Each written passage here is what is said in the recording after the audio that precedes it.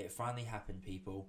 Director Travis Knight has brought us a good Transformers movie with prequel Bumblebee, starring Hailee Steinfeld, John Cena, and the voices of Dylan O'Brien, Angela Bassett, and Justin Theroux.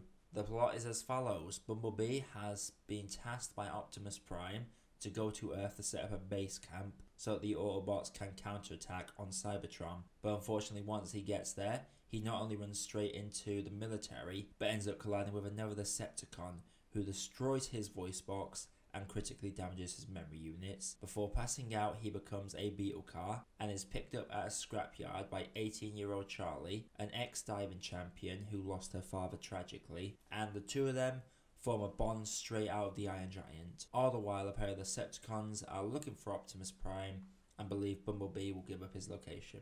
Now for my usual positive section, I will list off what this film had that the other Transformers films do not. For one, the main human character actually has a fantastic personality. Yes, she is a rebel, but this girl is hurt over the death of her father, is a massive car fanatic, is a great diver, and has a love for various music and films from the 80s, automatically giving her more depth than all the other protagonists that these films have brought us so far. The bond that the film develops between Charlie and Bumblebee feels real. Charlie the outcast, Bumblebee the fish out of water. Bumblebee is effectively a child being taught the ways of the world for a good portion of this movie, which leads to some hilarious hijinks and some truly heartfelt moments. This film is set in the 80s, but it doesn't force everything 80s to us like many nostalgia-based films do these days. But the most prominent one is a consistent callback to The Breakfast Club, which, being my favourite teen movie, I loved it. But I know it might annoy some viewers who might not have seen that particular movie. If you haven't, you really should. Charlie actually proves to be useful in fights, which is a rarity in these films.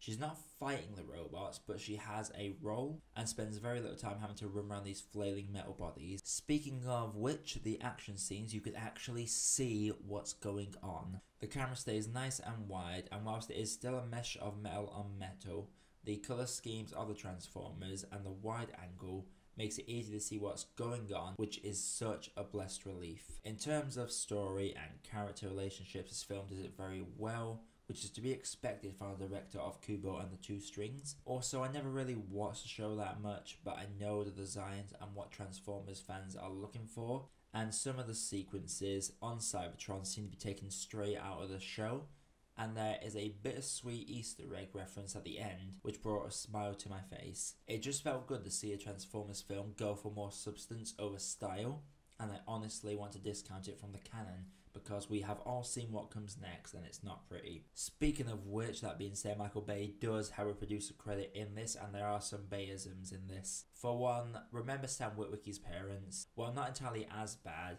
Charlie's mum and stepfather are just as corny and cringeworthy. The other positive I can say for them is that they do sort of serve a purpose towards the end. There is also a brother she has who serves nothing apart from some silly, annoying, gross out humour. And there's a character Memo who is kind of just there. It seems like they didn't know what to do to keep it just Charlie and Bumblebee, so they threw in a third character to be that third wheel for this friendship and be a sort of maybe love interest. And that character is just uninspiring. Also, let's talk about the man who cannot be seen, John Cena's character, Agent Burns. That character is so inconsistent with his motivations, and his intelligence is constantly brought into question. Seriously, these two massive robots in front of him are having a conversation about fooling him, and he doesn't hear it. The film could establish these Decepticons are speaking in a different language maybe, because the military as a whole looks stupid because they don't establish anything like that. Wherever Burns shows up, he is nothing more than a minor inconvenience, and his arc should not have been so damn loopy. Bumblebee literally says he doesn't want to hurt anyone to him early on, yet he is hell-bent on tearing Bumblebee apart. Maybe have a friend of Burns die due to an action caused by Bumblebee, then I could probably understand his hate. As nothing like this is established, the character is just an inconvenient party. This prequel also suffers from the fact it is a prequel. There are a few moments that try and fake us out that we never buy because we know what's coming later, and luckily the film doesn't spend too long on these moments, but these should be powerful scenes that don't work due to the nature of this film. Also, Charlie's got this oddball at the school side plot with some bullies straight out of a Stephen King novel, and that entire arc is effectively filler until the plot can continue. Performance-wise, Hailee Steinfeld is fantastic as Charlie, absolutely outstanding. Not only is she acting mainly across from a CG character, but she has to sell the bond with her deceased father without any flashback sequences and has to rely on her delivery. Just doing both of these made it a good performance, and just how she handled her personality as well, she was perfectly cast for this role. John Cena, we can now see why he was never turned heel in WWE. He just doesn't naturally come across as a bad guy or even an anti-hero. His best acting comes at the beginning, where he's smiling and reminiscing with a friend. After that, he's just a one-dimensional look and doesn't sell the Hardman look much at all, and never really sells his hatred he has for these Transformers either. He does, however, no sell getting hit by one, so I thought that was hilarious. George Lindenbaum Jr. is good when playing it serious, but every time his character is told to do something quirky and funny to be the comic relief, the performance just falls flat. All the voice performances do really well in their respective roles, with Angela Bassett being the most impressive, as her character has to go beyond the usual Decepticon aggressiveness when she's trying to cozy up to the humans. She carries this voice performance really well. Overall, Bumblebee does a lot right, but is pegged back by a lot of weak side characters.